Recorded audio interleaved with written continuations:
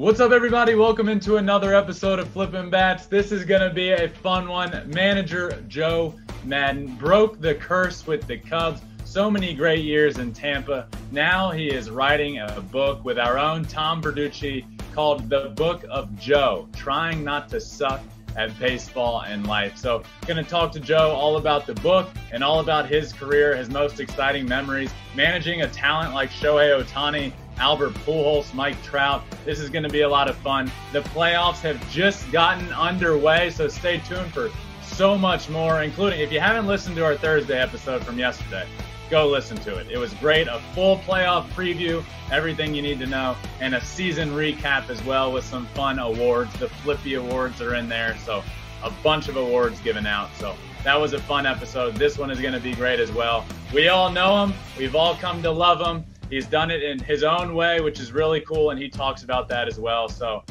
let's get to it now and talk to manager, World Series champion, Joe Maddon.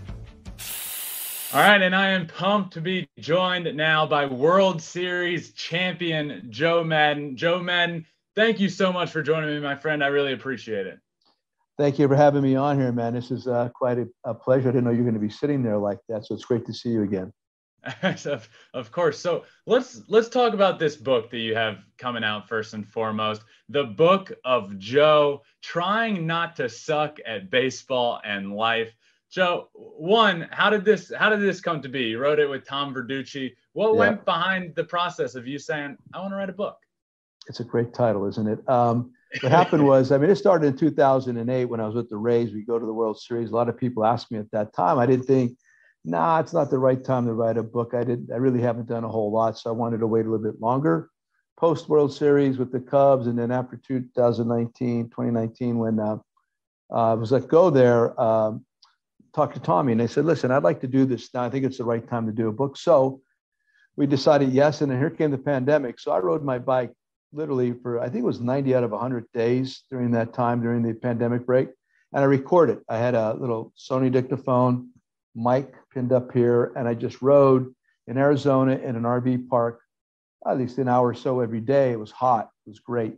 And what I found is that I think much better on the move. I like to stand up in a dugout. I don't like to sit down. I don't think really well sitting down, although I'm sitting down right now. So I guess I'm not thinking well. But I like movement. I think movement spurs.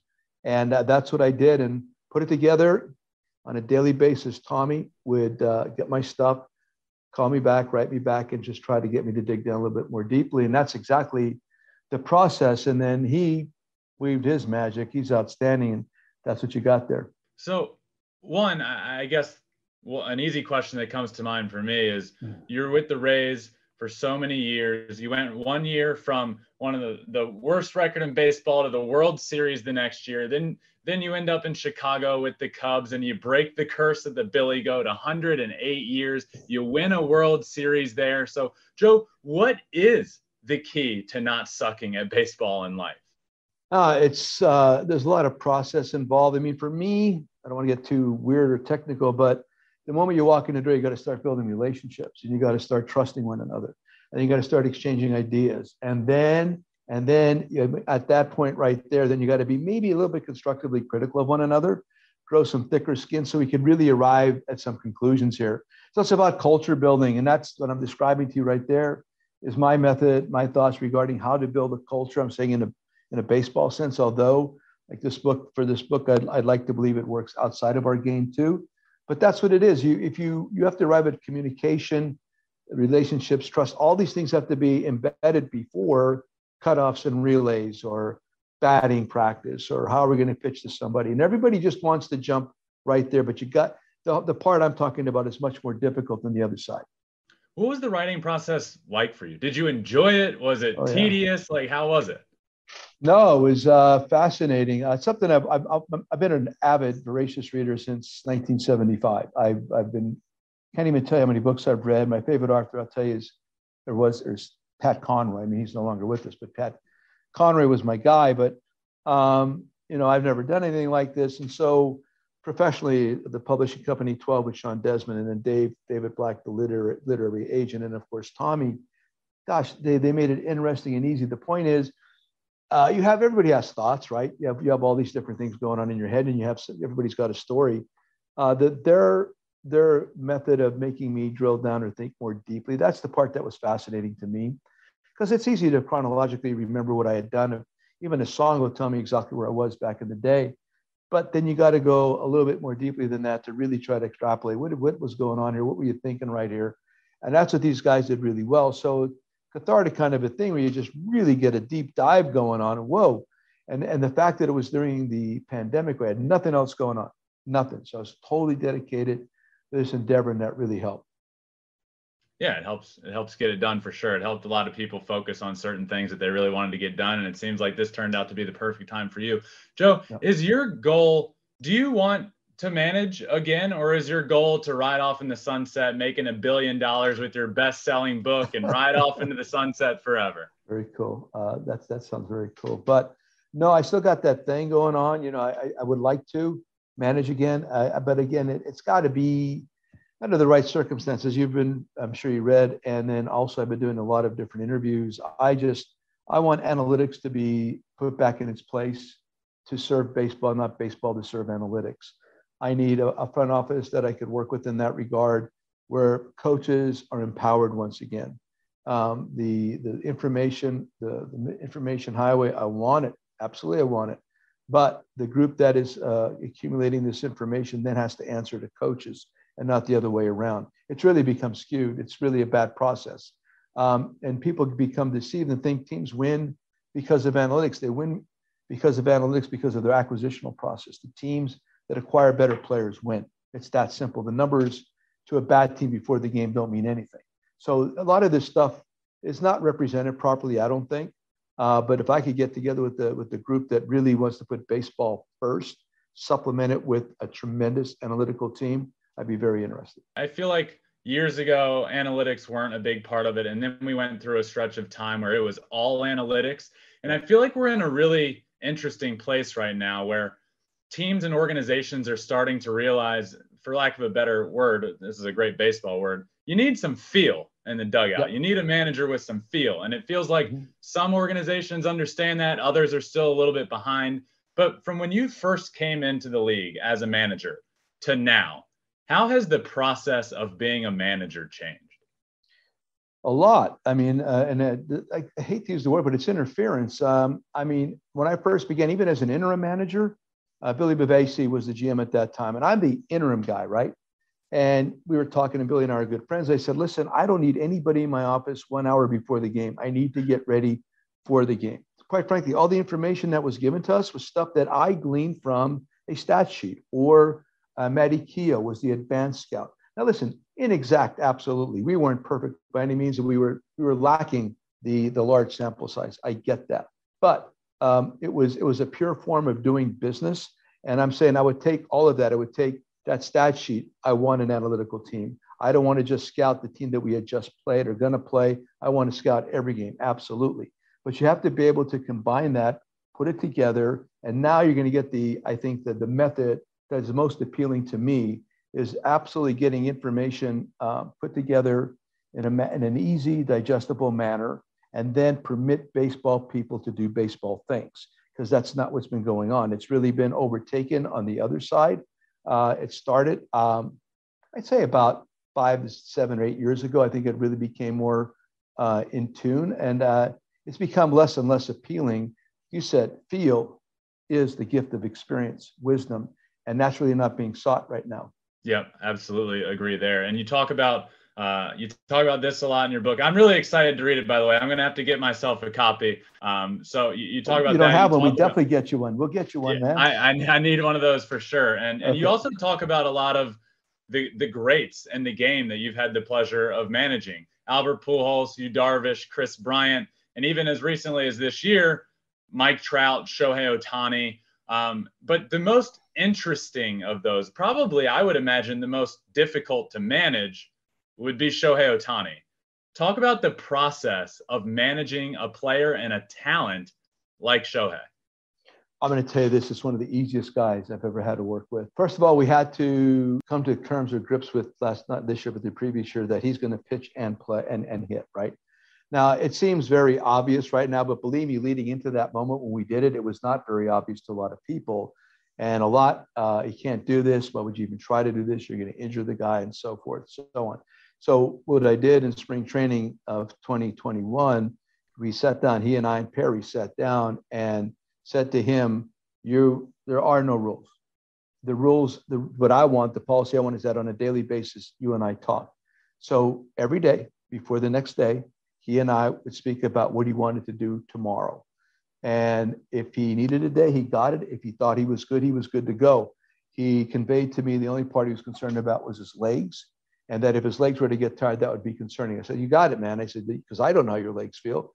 So you tell me when the legs are not good, and you got that day. If you don't want to hit the day that you pitch, tell me. If you don't want to play the day before, after, tell me. But it got to the point he got into such a groove with his prep that he never wanted a day off. And the days that he did play, he wanted to run.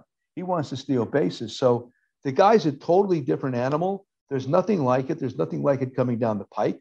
And he makes it really, really easy to work with him. Was there ever a moment for you, because you were with him from the beginning in his Major League Baseball career once he came over, was there a moment for you that you remember thinking, this guy's going to be a superstar? Oh, yeah. Even when my first year there was 2020, and he actually had been there. He'd been Rookie of the Year, and I had not seen all that. When I saw him, he was not good. He wasn't swinging the bat well. He wasn't throwing well. There was nothing really good about his game at that point. So that's when you got to put your scout's cap on. I knew he had done this. If they had shown you it before, they're going to do it again. A lot of old scouts would tell you that particular adage. So I didn't get to see it, but you could see the way the body moved. You watch him in batting practice. I didn't see the arm, quite frankly, because he couldn't even hardly throw at that time. Yeah. So I didn't really see that until last year. And he kept building and building. And I watched him recently on one of the games. Oh, my God. He's among the top, 5-10 pitchers in all of baseball right now? Yeah. Easily. And then the top 5 offensive players in the game also. And I'll tell you another thing. If you asked him to play the outfield, no problem, because when Trotty was coming back and he couldn't really play in the outfield, I wanted to put Shohei in the outfield and let Michael be the DH. Those are the kind of things I was thinking about, too, because I know he can do it. And do it well at a high level. If you watch him shag in batting practice, it's Gold Glove caliber defense. He is that talented. Unbelievable. Another talent that you got to manage, a Hall of Famer, not just a Hall of Famer, first ballot, one of the greatest to ever do it, Albert Pujols, recently hit home run number 700. Joe, one, how pumped were you for him? But two, Where were you when Albert Pujols hit home run number 700? Well, I was here in Pennsylvania. I'm in Sugarloaf, Pennsylvania. I'm here since I've been discarded. I've been playing golf every day and having a great time. So I was here. And yeah, I mean, I listen, I was with Albert very briefly. We had a lot of very good conversations. I've had nothing to do with his success whatsoever. When he was with the Cardinals, I mean, that's when I worked against him with the Rays. That's when it began. And of course, what he did with the Angels. It's an extraordinary talent. And we're talking about Shohei. And Shohei's genius is that he can do both. But with Albert, so people don't understand, this is a really great baseball player. They're just going to look at him as a home run hitter. Superb first baseman, great throwing arm, not fast, but ran the bases well. Mentally, obviously could be a coach, manager, whatever he wants to be, because he thought the game through so well. See, these are the things that are never spoken about. When you're with the guy, his baseball acumen is off the charts. So that's the kind of stuff that really impresses me about a baseball player. It's like Aaron Judge right now. Aaron Judge is a great baseball player. I'm so rooting for the Triple Crown, but people just want to recognize homers. And of course, deservedly so with Albert, but this guy is a really, really good baseball player. We need more of them. Yeah, and I agree with you. I thought it was cool the other day when Aaron Judge was asked, what's cooler to you, the higher average or all the home runs? And he said batting average. And a lot of people want to write off batting average in the game of baseball today, but to hear him say that was really cool, I thought. Joe, you've experienced so much in your days, a long time in the minors and then a long career in the majors, World Series, and all of this is talked about in your book. Do you have one part of the book or a chapter that you are most excited for people to read and to get to know, or a part that you're just most excited about in the book? Well, I mean, it has nothing to do with baseball in a sense. And I don't know, I can't remember exactly where it's located, but it's the moment I sat next to that lady on the airplane flying from Phoenix to Midland, Texas, and I was absolutely distraught. I think it's in the beginning, right up front. I had been passed over for a coaching job. I had been running the minor league system. I was the coordinator, the hitting coach, the catching coach, the base running. I was all of these different things, and I thought I deserved an opportunity. And I was passed over by Doug Rader for Jeter Hines, who was a really good friend and still is. But the point was, I felt hurt, at that particular time that I did not get this opportunity. So I'm shutting it down, which I never do. And I was like really upset, and I wasn't coaching well. So I got on an airplane to go to Midland to be the hitting coach. I was the hitting coach for the whole minor league system. And I'm just in the middle seat, and I'm upset. And all of a sudden, this lady wanted to talk. And at one point, she just said to me, remember one thing, whatever you put out there comes back to you. And I took out my headphone. I said, what? Would you mind repeating that? And she told me that just changed. I swear to God, when I heard her say that, my whole attitude changed. Whatever you put out there comes back to you. You put out negative vibes come back to you. You put out positive, you're going to get that back in return. I got off that plane in Midland, and I was like reborn again.